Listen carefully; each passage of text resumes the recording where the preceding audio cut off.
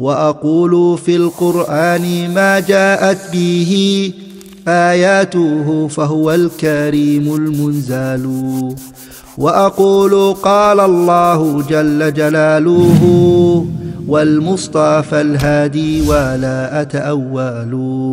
الحمد لله رب العالمين، له الحمد الحسن والثناء الجميل، وأشهد أن لا إله إلا الله وحده لا شريك له يقول الحق وهو يهدي السبيل، وأشهد أن محمدا عبده ورسوله صلى الله عليه وعلى آله وأصحابه والتابعين لهم بإحسان إلى يوم الدين. أما بعد.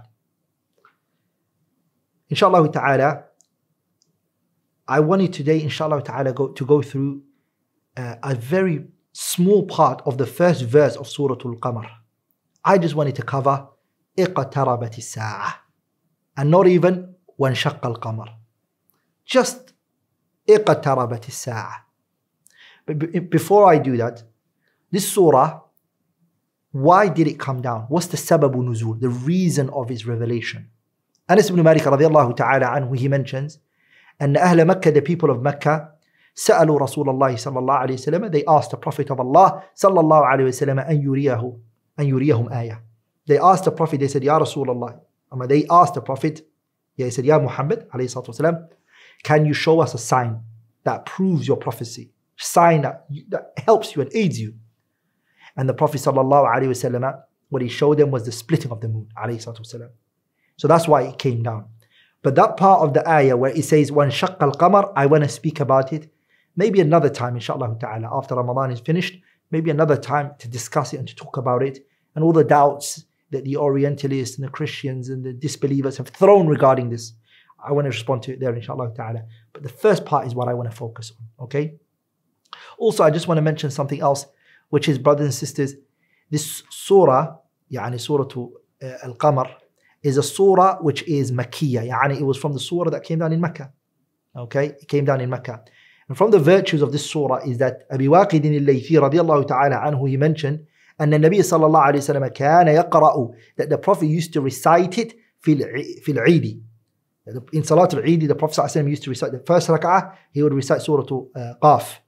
And the second rak'ah, he sallallahu alayhi wa sallam will recite Surah Al-Qamar, Surah Iqtaraba. Okay, the name that's given to it is two names. Surah Al-Qamar, some scholars they call it. And that name, of course, is in the ayah وَانْشَقَّ الْقَمَرِ. Also, some scholars they call it Surah Iqtarabat al-Sa'ah, ama Surah Iqtarabat. Those are the two names that are given. And the surah is a Makkiyah surah. I already mentioned to you the reason why it came down. The surah, it focuses on 5 main points. The first thing it talks about is, which is the part that I want to talk about today, is that it tells the people that the hour is very, very close. And in there, it also talks about the splitting of the moon and as the first point, which is a sign not only for Nabi Muhammad's prophecy, but it's also a sign for the hour as well. Yani the splitting of a moon, or the moon, yani it's a sign of the hour. Okay? Which Allah Tabarak wa Ta'ala was trying to show this as a warning for the disbelievers of the truth and the resurrection and the day of judgment. As Allah Tabarak wa Ta'ala, He mentions in the surah, He says, اقتربت الساعة وانشق القمر وإن يروا آية يعرضوا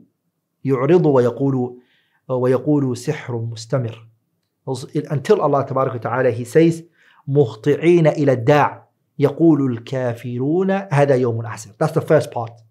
The second part that the surah talks about is, again, warning the mushrikeen and the disbelievers of the Messenger sallallahu alaihi wasallam, those who don't believe in him, that the punishments that have come to the previous disbelievers that were similar to you guys, who disbelieved in Nuh and Ad and Thamud and Qawm Lut and Al Fir'aun, Allah mentions them subhanahu wa ta'ala.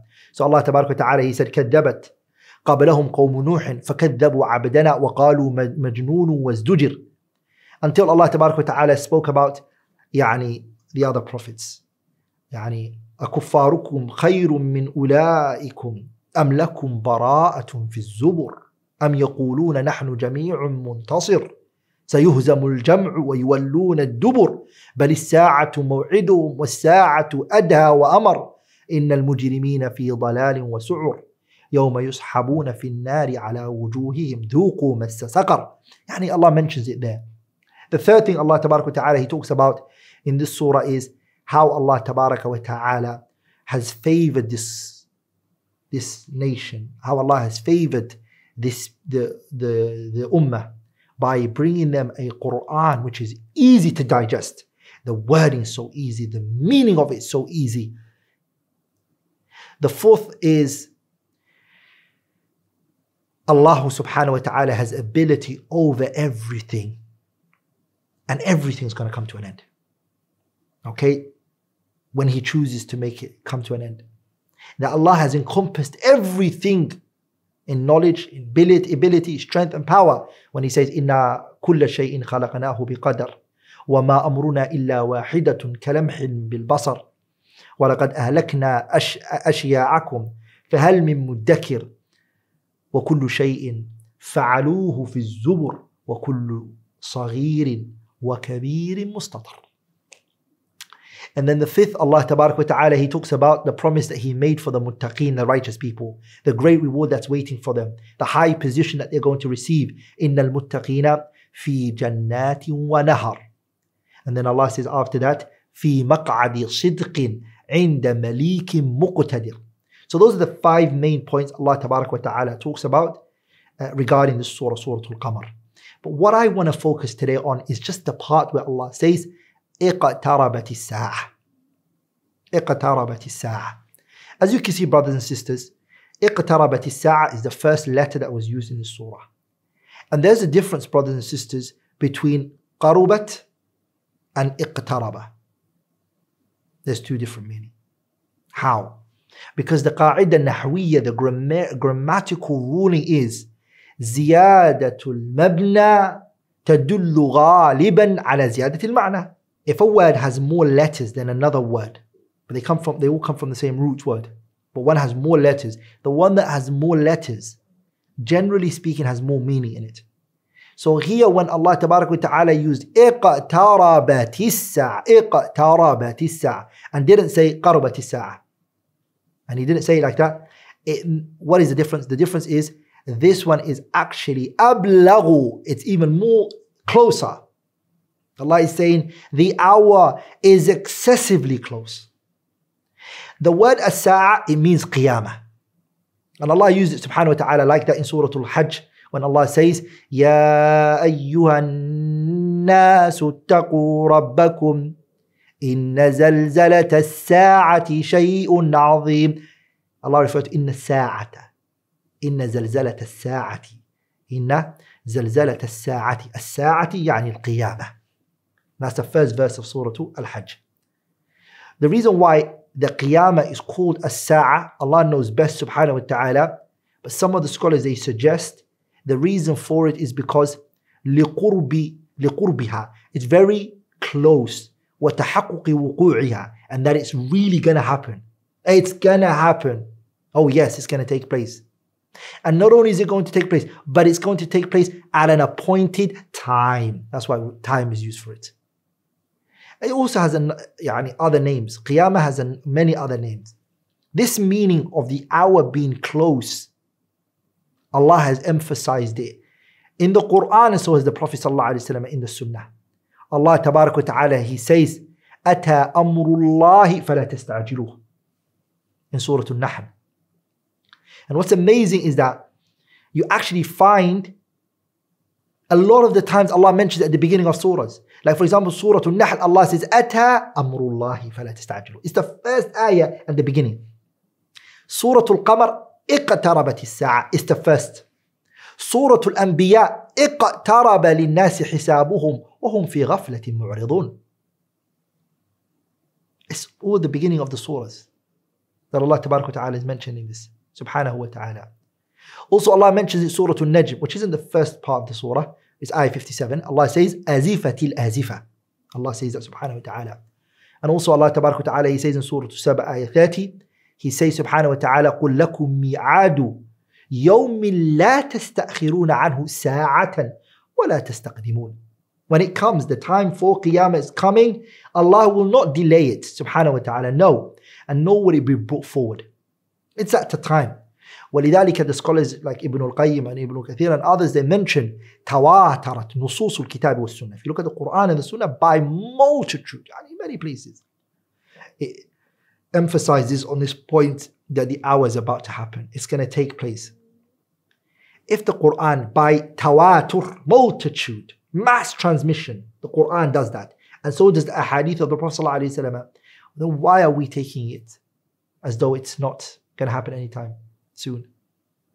Allah says, إِنَّهُمْ يَرَوْنَهُ بَعِيدًا وَنَرَاهُ قَرِيبًا. He's actually saying this to us. They see it, the people, us. What do we see it as? We see it as something that is far. Qiyamah, Yawmul Qiyamah, the day of judgment. We see it as to be something very far. Allah says, إِنَّهُمْ يَرَوْنَهُ بَعِيدًا. They see it to be far. وَنَرَاهُ قَرِيبًا. We see it to be close. Allah Tabarak Ta'ala told us in the Qur'an, فَهَلْ يَنظُرُونَ إِلَّا السَّاعَةَ أَن تَأْتِيَهُمْ بَغْتَةً فَقَدْ جَاءَ شَرَاطُهَا. Are they waiting for the hour to just come suddenly like that at them? The signs have already come. The signs have already come to them. Allah says, فَقَدْ جَاءَ شَرَاطُهَا. The signs of it has already come. The Messenger sallallahu alayhi wasallam, as it was narrated, he said sallallahu alayhi wasallam in a narration that was mentioned by Sahl ibn Sa'ad as-Sa'idi radiyallahu ta'ala anhu, the hadith al-Imam al-Bukhari narrated in his Sahih, and also al-Imam Muslim narrated it. Bukhari in Kitab al-Riqaq, he brings it, قول النبي صلى الله عليه وسلم, in the chapter where he said, قول النبي صلى الله عليه وسلم بعثت أنا والساعة كهاتين. And Imam Muslim, he brought it in Kitab al-Fitan, وأشراط الساعة. Ahmad also narrated the hadith. Hadith Sahl ibn Sa'ad as-Sa'idi radiyallahu ta'ala anhu. He said, I heard the Prophet sallallahu alayhi wa sallam say, Sahl ibn Sa'ad as-Sa'idi saying, I heard the Prophet say, بعثت أنا والساعة كهذه. And the Rawi of the hadith, Sulaiman ibn Mihran al-A'mash, actually told the people by how it was, which is he emphasized and showed them. And the narration itself mentions that وَقَرَنَ بَيْنَ السَّبَّابَةِ وَالْوُسْطَى. The Prophet did this. Look at that, brothers. Those two fingers he put together. What's the distance between these two? That's the distance between the Prophet ﷺ coming out as a prophet and the hour. Imagine that was 1,400 something years ago. Yeah, brothers and sisters.